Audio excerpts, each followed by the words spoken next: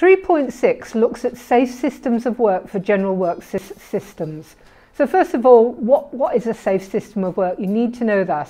It's a formal, documented procedure for carrying out work based on a systematic examination of the work in order to identify any hazards. Following this, it then goes on to define safe methods of working to eliminate those hazards that have been identified or minimise any risk associated with them. It's an employer's legal responsibility to develop safe systems of work, and this involves competent persons, and employees who are competent will be carrying out the work.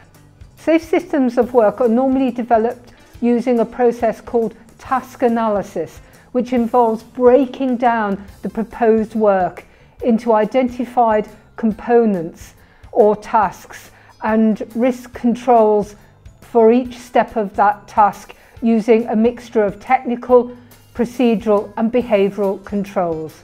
Once the safe system of work has been developed, it must then be implemented and monitored to ensure that it remains effective.